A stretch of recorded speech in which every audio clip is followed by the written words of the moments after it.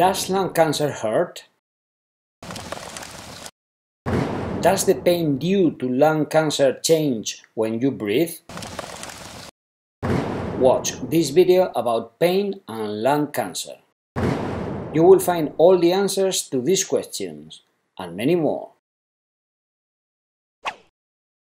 While the tumor is growing inside the lung, the patient does not feel pain, since the inside of the lung does not have receptors that collect the painful information. Pain is a specific symptom of lung cancer that, because of its location on the periphery of the lung, affects the capsule that covers it. This capsule is the pleura. If the mass of tumor cells reaches the pleura, it will irritate the nerve endings that pleura has, which will make the pain appear. A pain that is accentuated with breathing, because breathing stretches and relaxes the pleura, stimulating the pain receptors more and more.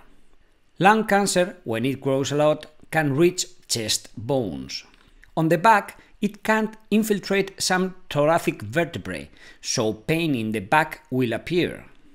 Cancer located near the sides and the front of the chest wall can infiltrate some ribs, which will cause a chest pain that is accentuated when you breathe deeply. In both cases, the pain is specifically caused by periosteal infiltration by the tumor. The periosteum is a membrane that covers the bones and that has abundant innervation, so it is very sensitive to the pain.